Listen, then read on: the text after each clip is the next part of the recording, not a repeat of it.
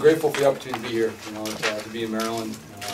You know, to have a venue like that, play big time lacrosse, something we don't take for granted. And so, you know, we're thankful for the opportunity that we had today.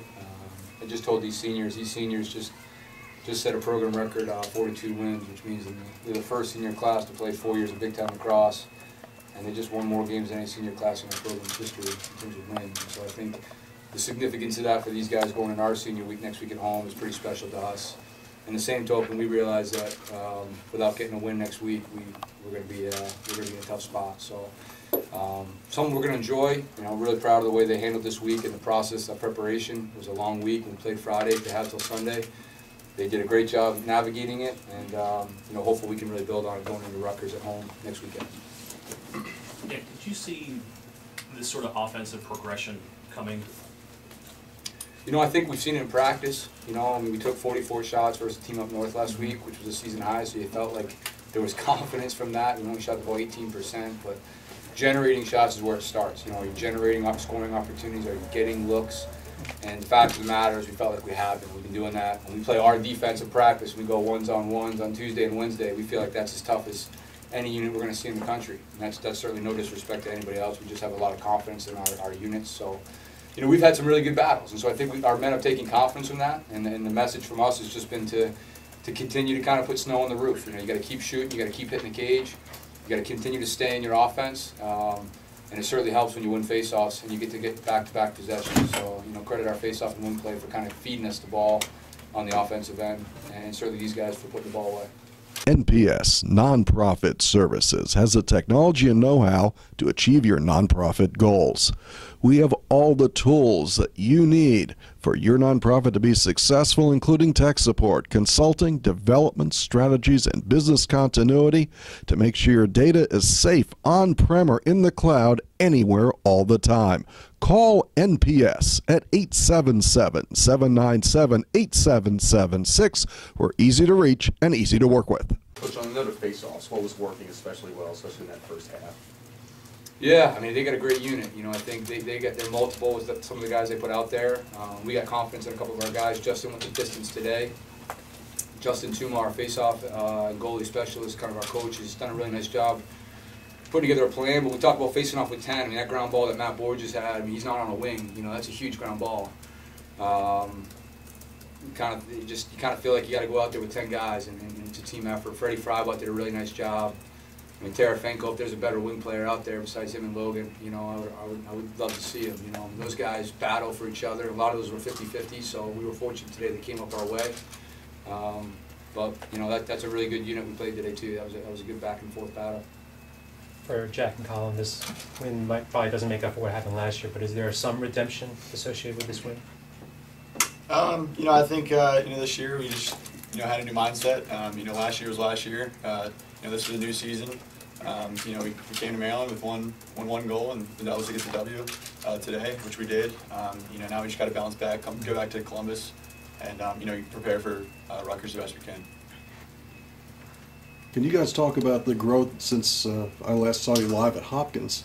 You sort of turned it around. What happened since Hopkins to get you to today?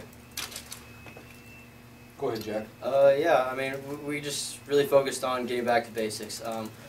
We came in this week building off, like Coach said, from last week from Michigan, and really working on the offensive end. And then we really put it together today. I mean, throughout the game. So we started off fast, which is something we've been working on in practice.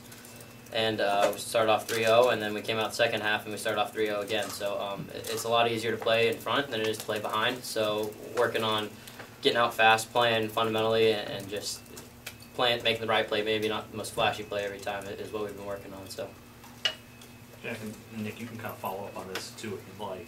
5 assists today, really a good conduit for the offense.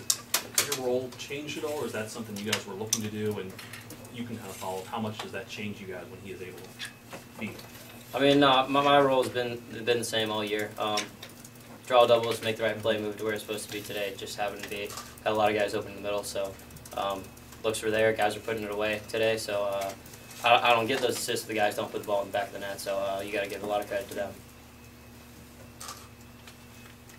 Jack, was there a point where you felt like this game was, you had it locked up, you were being constantly aggressive? Is there a point where you felt really confident in your chances to win this game? First play of the game. We're not scared of anybody. So we came out and we knew that they were gonna try and intimidate us. And I mean, I don't know if you're here pregame, but they tried to intimidate us. And we stood our ground, told them, hey, you're not gonna come in here and bully us. And that was what we did on the first play of the game too. Came down the field, one shot, one goal. How did they try to intimidate you? Crossing the 50. We're good there. Yeah. Thanks, Jack. Sorry.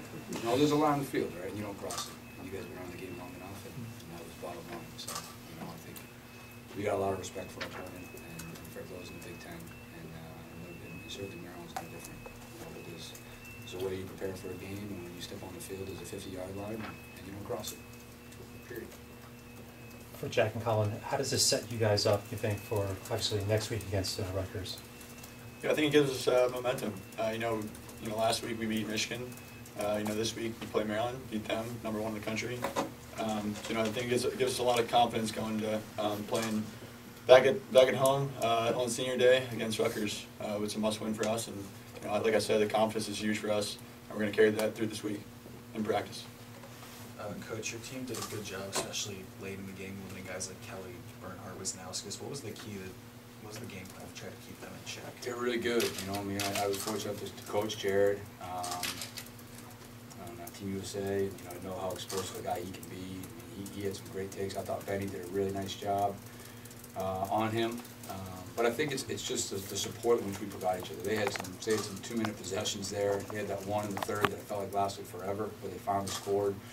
And to be able to weather those storms of length of possessions, the talent that they have in that front six when they're out there together, and to know that you got to rely on each other, that it's not just, hey, you guard you, this guy guards this guy. We slid and recovered a lot today. Those recoveries were really important. And so I think that what we would fall back on, if you ask those guys, is just the 7, the scheme, and feeling like if we can stick to the scheme. I thought our goalie made some really timely stops down the home stretch that really sparked us. And we tried to give the ball back to him twice in transition after we played a lot of D in the 4th. So that put a little bit of pressure on us, but to be able to get that last stop after we had gone back on defense twice, really I thought was probably the difference in the game in the 4th quarter. Coach, how many times have you taken down the number 1 team in the country in your career?